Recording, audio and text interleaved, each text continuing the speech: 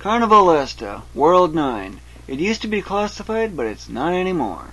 You might notice the on-screen data on here as well. Well, you probably remember the simulation screenshot too, right? Well, this time, it's for real. Lives. If you're familiar with video games, you should know what this is. If this is 0, it's game over.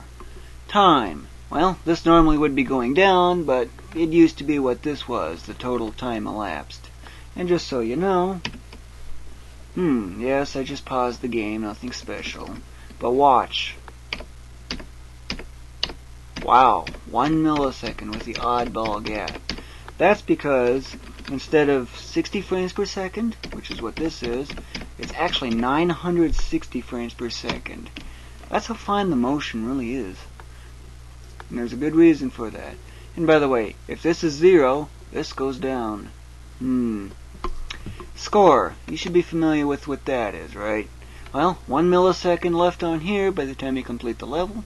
5 points. Multiply the difficulty and, well, it goes up even more. Trouble is, higher difficulty, less available time. But items like these make up for that. This is 300 points, which becomes 30,000 at difficulty 6. This is 300,000 at difficulty 6, or 1.5 million at difficulty 8. Not bad, huh? Well, HP. Well, that's basically your health. Oh my, it's going up. Well, raising this is not going to be as easy as just simply pressing a key and holding it down. Not even close. But I just want to show you something. Now watch the life bar. Wow, it depletes. Oh my. Now watch the text. It's yellow. That's a warning that your HP is getting low. And notice the fade to red.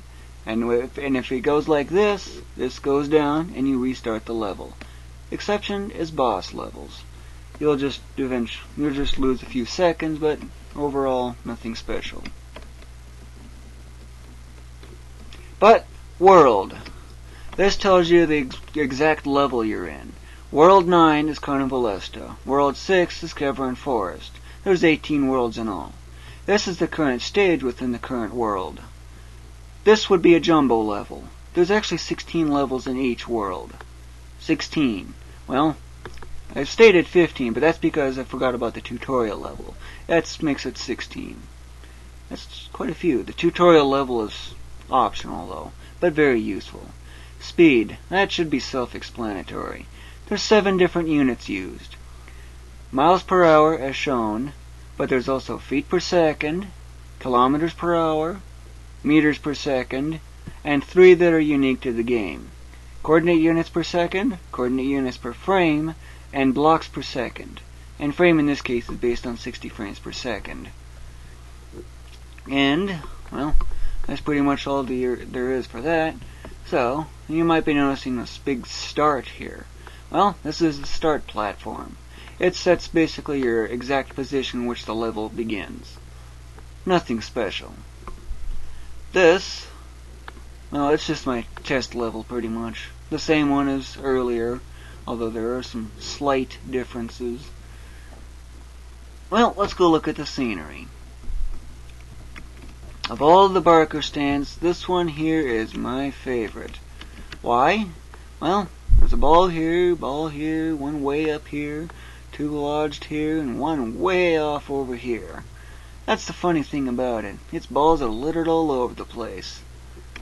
Race to the center. It's an archery game I played in 7th grade. I've got the rules posted on my site. Gone fishing. That's another one of those Barker stands.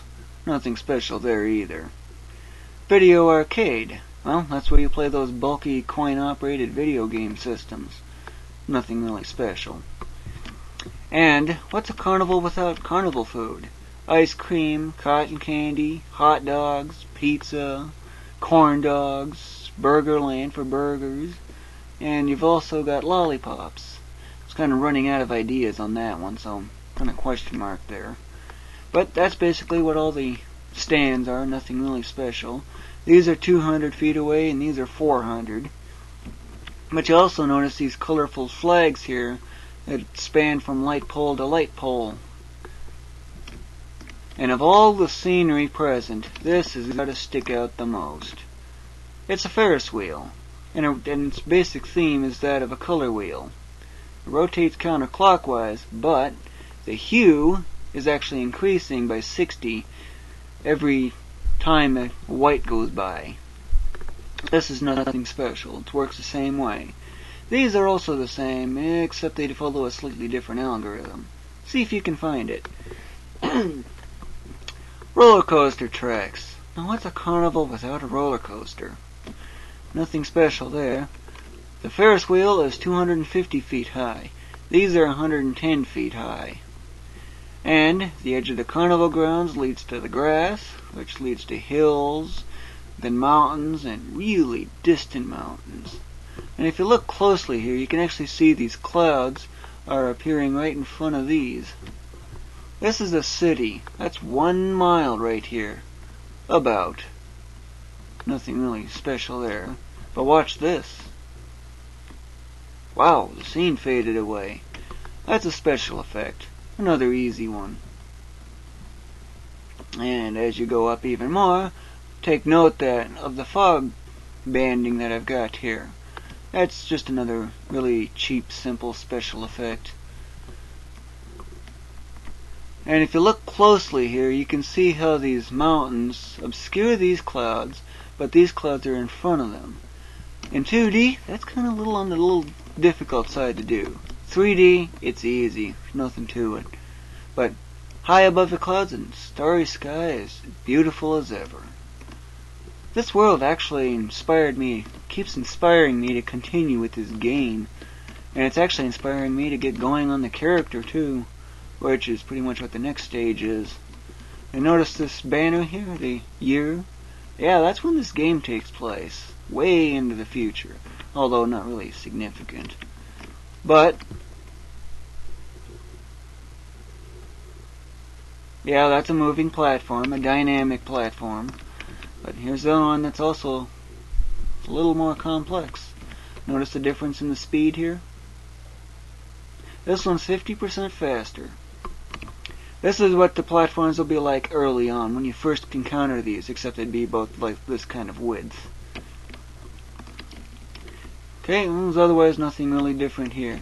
But at this point in the game, this is the kind of platform you'd be looking at, although a little narrower.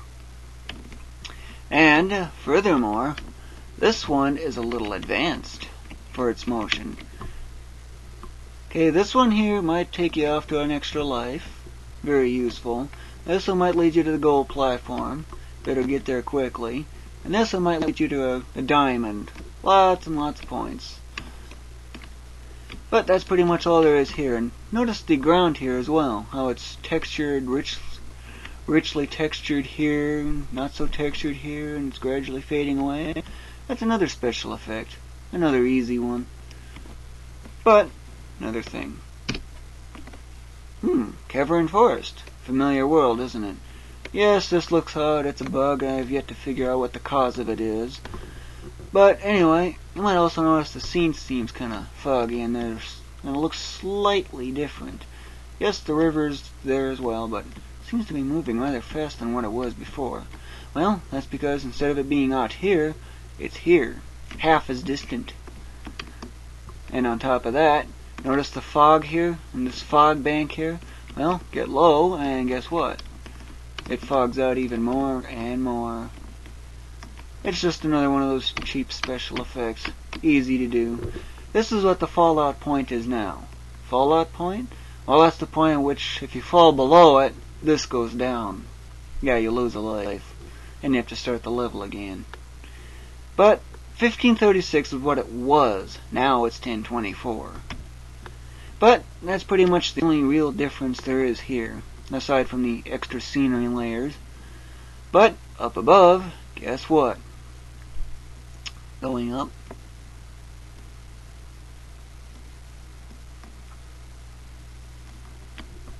Okay, you can easily see how the 3D effects are.